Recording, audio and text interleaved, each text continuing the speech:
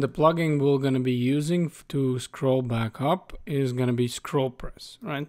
So we just go over here to Google. You can see that I found a scroll press. So we just go over here, and it again right away explains what we need to do, right? So first they're saying that if we're downloading, we need a CSS over here in our heading and scroll press GSS over here. And here we would need, it works with a font awesome. So we for sure would need to have a font awesome, which we do. And over here, this is a script that we would need, right? So either again, we would create a file, or we'd actually, we can just place it somewhere in the bottom, right? Well, because I was lazy, I just placed it here in the bottom, and you can see that I already downloaded, right?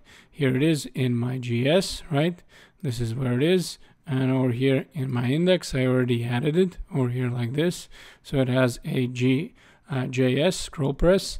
And if we go all the way to the top, I added also a scroll press CSS, right? What we need to do over here is we obviously need to add the path, right? And then here, what they say that is right away done, but here they show us what kind of things we can change.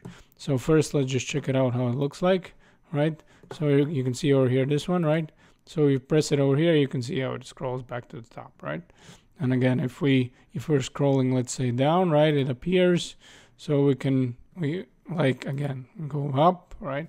And if you go over here to this documentation, you can see over here where they say, right? Let's say that this one, right? Background color white, right? Then what icon are they using, right? And over here, there's going to be also duration. We're going to go somewhere here should be duration, right? Duration 1000, right? So if we go to our JS file, right? Scroll press JS, and we just go to the top, and we're going to start looking for things that we can change, right? So the first one, duration, right? So let's say change it from 1000 to 4000. Then angle up, let's say font desktop, and over here, let's say background color, let's change it to red, right? So we can just save this, and let's go back to the sushi, slide all the way. You can see right now I have a desktop, right? And obviously there's another things that you can change, but we just picked like the three kind of main ones, I guess. Well, the most noticeable ones, right?